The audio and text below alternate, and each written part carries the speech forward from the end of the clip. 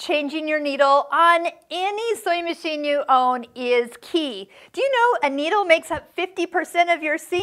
It does. So if you don't have the right needle in, or if you haven't changed it lately, you might be experiencing some not so great situations with your sewing machine. So if you're skipping stitches, that is one thing to change. If you're even hearing the needle like punch through your fabric, it probably needs to be changed. And you also have different sizes of needles, some thick ones, some thinner ones, and different kinds for different fabrics. So I'm going to put a little link in this top right corner that will link over to our needle videos where you can learn lots of information on needles. They're short, they're sweet, and depending on what fabric you're working on, that is key. Now, a couple things about changing a needle. So number one, I'm going to just unthread this particular needle. You can lower down the presser foot. That might give you a little bit more room to get your hands in.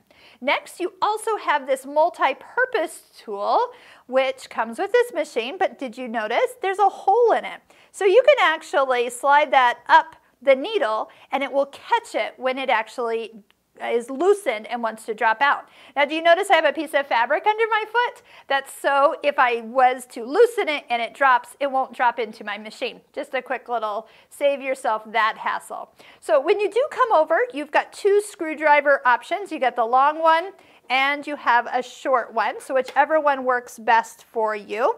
But let me talk about these screwdrivers. No problem getting it loosened.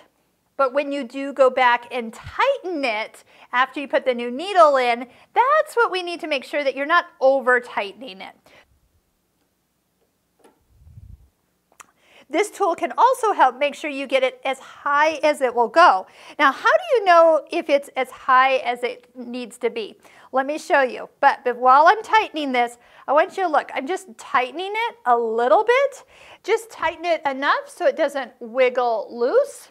But don't over tighten it that you start to make this not want to hold the needle any longer.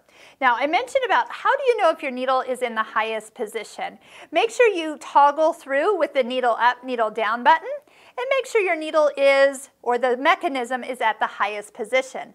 Next, if you use your needle threader to thread your needle, you'll know if your needle is not high enough because that eye and the threader will not line up together. The eye would be lower and the header would be above it. So that is one way. You know, I know some people say, oh, I never use my needle threader, but you know, it's a way to check and double check that you have put the needle in all the way correctly. If it's too low, it's going to hit things down in the bobbin area, and that leads to other problems. So if you've done that, just make sure that those little tips that I've given you are things that you can do going forward.